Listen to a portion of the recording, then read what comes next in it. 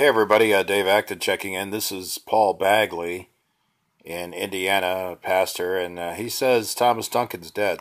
Yes, we've got some very sad news just breaking, but Thomas Duncan, the first patient to become ill with Ebola after arriving from West Africa in Dallas, Texas 2 weeks ago, has died.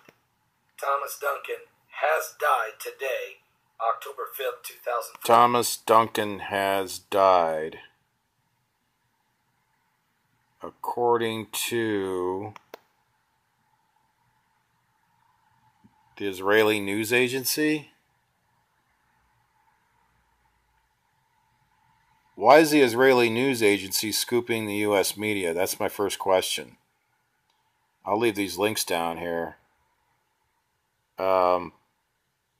Very, very confusing.